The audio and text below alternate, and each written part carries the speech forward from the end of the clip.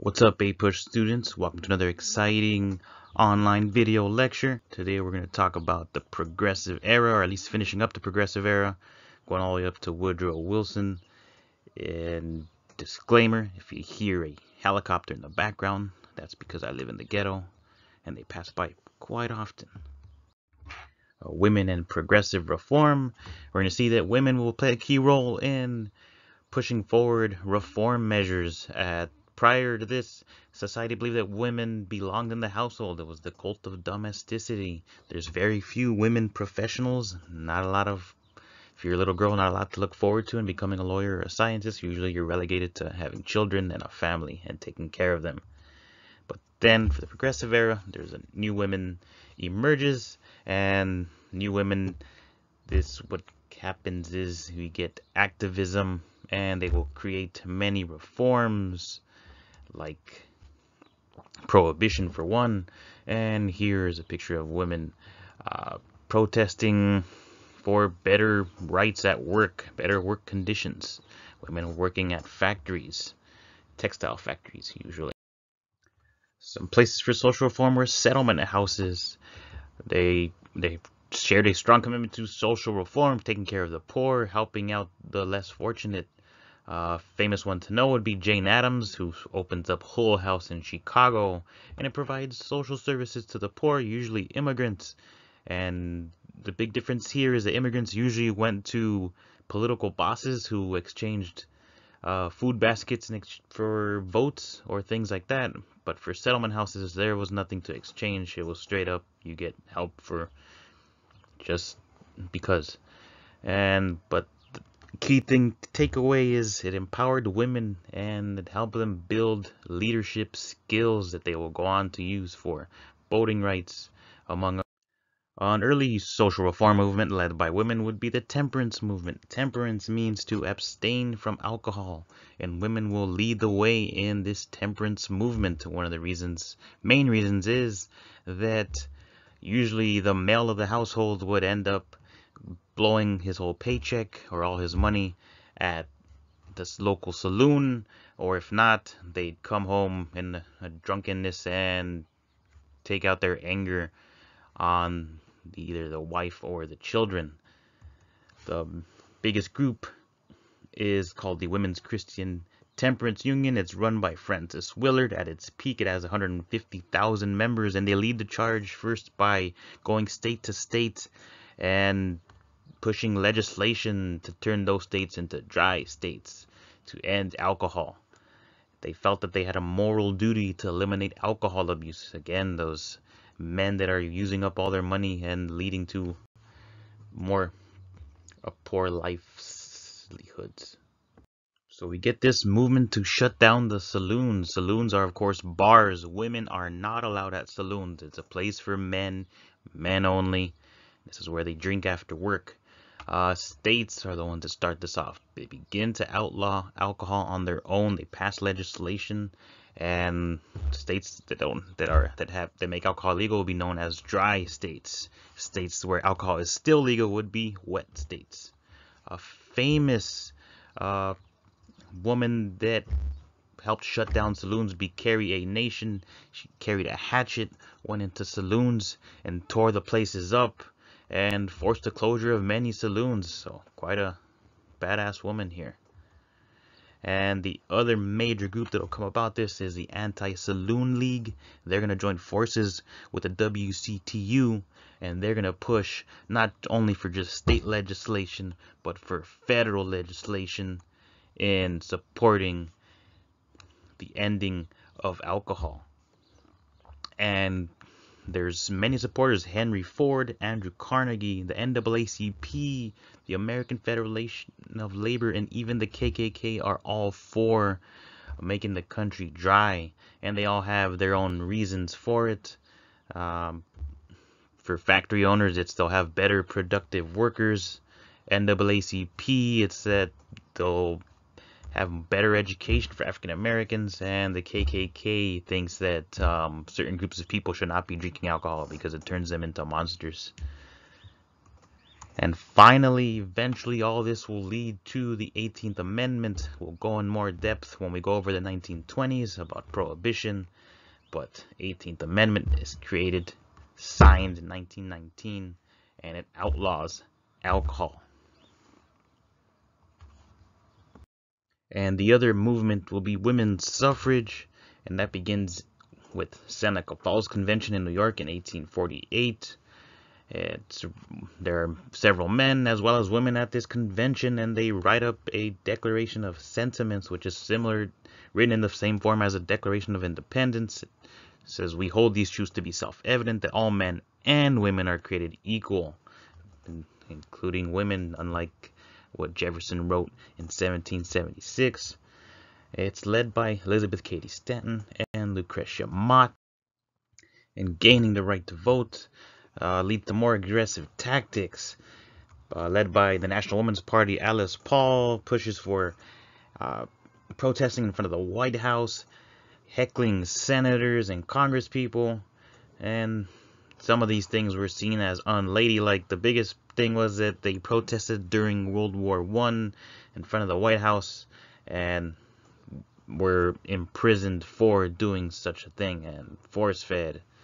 But eventually, the 19th Amendment will be passed and women will gain the right to vote. No citizen could be denied the right to vote on account of sex, is what the 19th Amendment will say. Now, for the big picture things to take away is at by the end of the Progressive Era, women won the vote, but were still largely absent from professional careers. This will not start to change until even the 1960s, 70s, and it's still going on today. There's sectors of professional careers that women are largely absent from. And finally, World War I will lead to the end of the Progressive Era as people want to return to normalcy. And the 1920s, we get the beginning of mass entertainment and shopping, all good American things. And the Progressive Era will inspire the feminist movement that sparked in the 60s and the 70s. And that would be the big picture for. And next we'll look into progressive presidents, starting with Theodore Roosevelt. We learned last time, youngest president at 42 years old.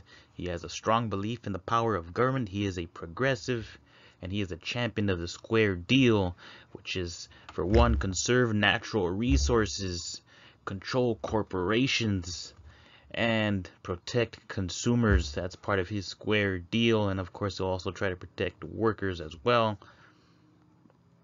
Teddy Roosevelt.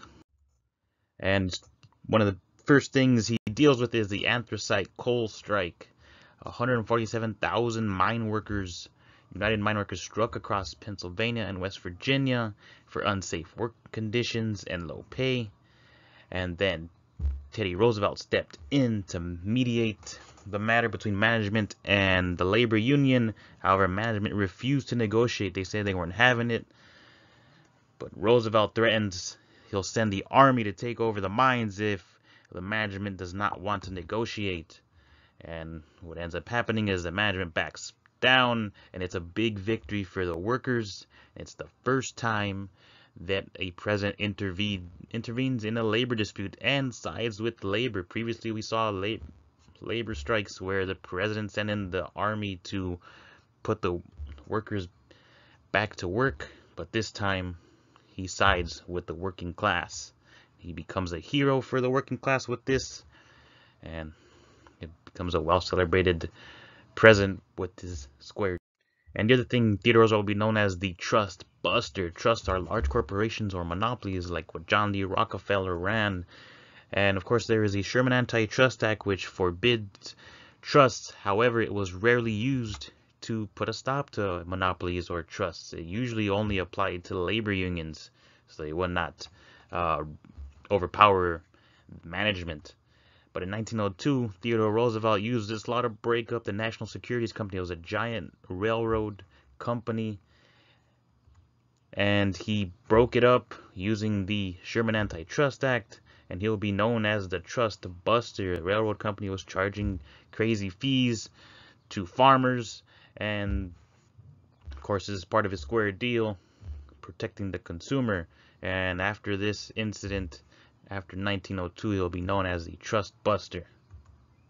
And there's a picture of him with his big stick busting up the trusts. Now it's his chance to protect consumers, and we'll see this thanks to Upton Sinclair's book, The Jungle.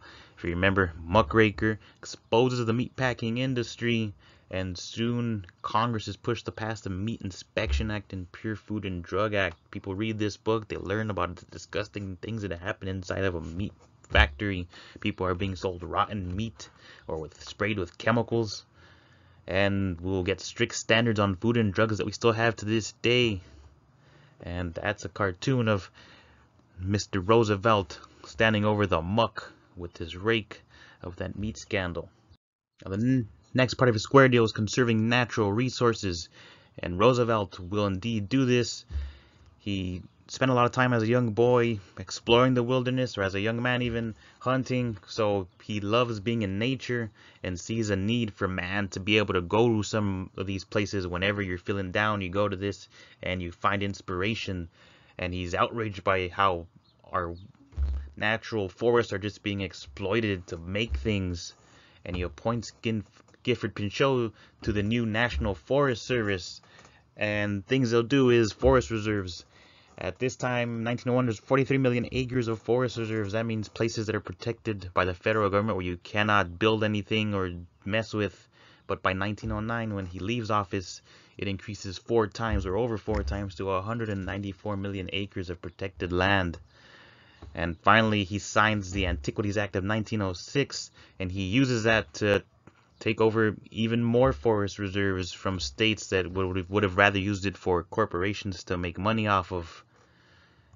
One of the places, Muir Woods, that would be right outside of San Francisco, and that is a picture of some trees there that I took like 3 years ago.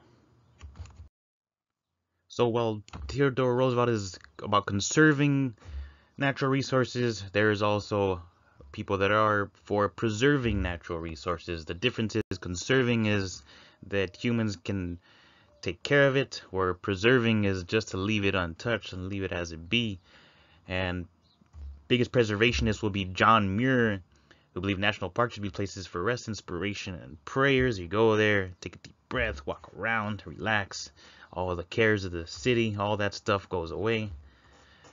And under Roosevelt, we'll get 5 national parks, 51 bird preserves, and 18 national monuments. Okay, now we're going to see a controversy between the conservationists and the preservationists. The Hetch Hetchy controversy. Hetch Hetchy Valley is in Yosemite National Park, and Gifford Pinchot National Forest Reserve says that this is an ideal spot for a dam, bring water to thousands, even millions of people, where John Muir and the preservationists believe this to be God's gift and it should be guarded that way. Leave it untouched. Don't turn it into a dam. And Roosevelt's faced with a dilemma. He's cool with both Pinchot and Muir, and he's like trying to figure out, how am I going to do this? How am I going to make both sides happy? And ultimately he sides with Pinchot, puts it in his hands, and Pinchot agrees to build a dam. And this dam provides 80% of San Francisco's water today, so a bit controversial, but it helps out certainly millions of people in San Francisco. Alright, so Roosevelt has a decent presidency. He gets in office as vice president, then becomes president when McKinley is killed, and then he wins an election of his own. And then he decides he will back out and not run for a second term, or a second elected term, and he hands it off to his homie William Howard Taft. They're good pals. He thinks William Howard Taft will continue the tradition of trust busting. He'll continue the square deal. So Howard Taft will run for office. He gets the Republican nomination once Theodore Roosevelt leaves in 1909, and Taft in 1908 will defeat the Democratic candidate William Jennings Bryan. You should know him by now. 3-time presidential loser, William Jennings Bryan. And this will not be the last of William Jennings Bryan. We'll see him come out again in the 1920s in our next lecture. But one of the things about William Howard Taft, is that he will be a bigger trust buster than Theodore Roosevelt. Biggest trusts he busts is Standard Oil Company, thanks to Ida Tarbell and the letter she wrote about how Standard Oil Company was monopolizing the industry. The other thing he pushes for is an 8-hour workday, something that Roosevelt did not push hard for. And finally, 16th Amendment. He is a hard advocate for the 16th Amendment. It'll get passed under his presidency. And that, of course, is a graduated income tax on usually people that make over $4,000 a year. And next comes the crazy election of 1912. William Howard Taft will run for a second term. However, at this time, Theodore Roosevelt, who during Taft's presidency was traveling around the world, chilling with his family, checking out the lions and the tigers in Africa, he comes back and he sees that Taft has fired his whole cabinet that Roosevelt had, and especially gets angry when he fires Gifford Pinchot, the conservationist. So Theodore Roosevelt is like, you know what? I thought we were homies. I thought you could handle it, but clearly you can't. I'm going to drop my hat in and I'm going to run against you. So Roosevelt jumps into the race for the Republican nomination against William Howard Taft. They go head to head, and William Howard Taft will get chosen by the Republican Party to lead it. And Roosevelt, again, he's like, nah, I still can do better. And he runs on the Progressive Party, creates the Progressive Party, a third party, and he will run that way against Taft. And the Democrats, on the other hand, they're scrambling to choose their candidate, and they choose a little-known candidate named Woodrow Wilson. He's the governor of New Jersey at the time. He is from the South, but he is a well-educated man, was a professor at Princeton and the president of Princeton for a while. So he is someone who's well educated, but he has limited political experience, but he's very well educated in law, and particularly constitutional law. He is an expert. So Theodore Roosevelt, of course, he'll form his third party, the Progressive Party, also known as the Bull Moose Party, which is what he calls himself, the Bull Moose. And there's candidate number 1, William Howard Taft, Republican Party. Candidate number 2, Theodore Roosevelt, the Bull Moose Party. And Woodrow Wilson, the Democratic Party. And then we're going to get a fourth candidate from the Socialist Party, and that would be Eugene V. Debs. And all four of these will square off in a battle for the presidency in the craziest election of the time, 1912. So this crazy election turns into election of two candidates, Wilson versus the third party candidate, Theodore Roosevelt. And during this time, Roosevelt will end up getting shot a couple months before the election. He gets shot in the chest, yet he still delivers a 90-minute speech. The bullet hits him in his pocket where he held a 50-page speech, and he went on to give a speech after he was shot, showing off how much of a bull moose he was. You can't take down a bull moose, he says. But looking at the map here, Woodrow Wilson will become president. He wins largely most of the states thanks to the split of the Republican ticket because of Theodore Roosevelt. Taft didn't have a chance. He pretty much gave up at some point. It was like, yeah, I'm not going to win. Who cares? And it becomes Roosevelt versus Wilson. This will be the closest that a third-party candidate will get to the presidency in the history of the United States. There's no other third-party candidate that comes as close as Theodore Roosevelt did. President Woodrow Wilson, he lowers tariff rates by about 8%, helping out some farmers.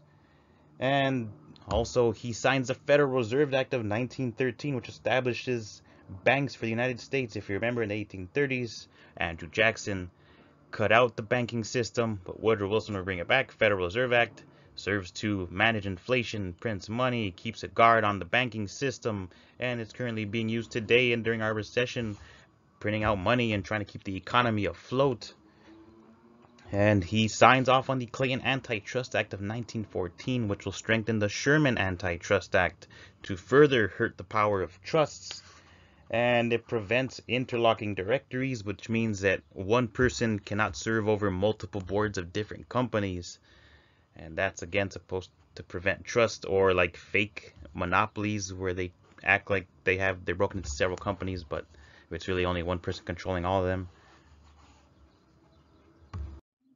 And Wilson will largely ignore Jim Crow segregation. He will do nothing about it, just as previous presidents have done. The South will be left to do what it wants.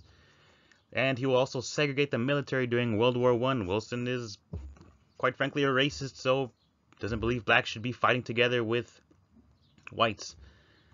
And in 1915, to further prove his racism, he held a White House screening of D.W. Griffith's The Birth of a Nation, which glorifies the Ku Klux Klan, and it leads to the KKK rising up again. New membership spring on. By the 1920s, we'll have a large amount of people in the KKK.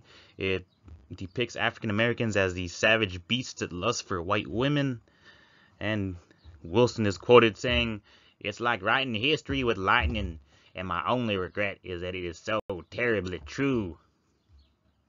Alright, so there you have it, folks. That's most of the progressive era. Finish up your assignments that I post up and prepare yourself for the upcoming APUSH exam that you will do online. This is the best I could do. Hopefully you enjoy it and found some learning in this. And those are all the words I wish to say.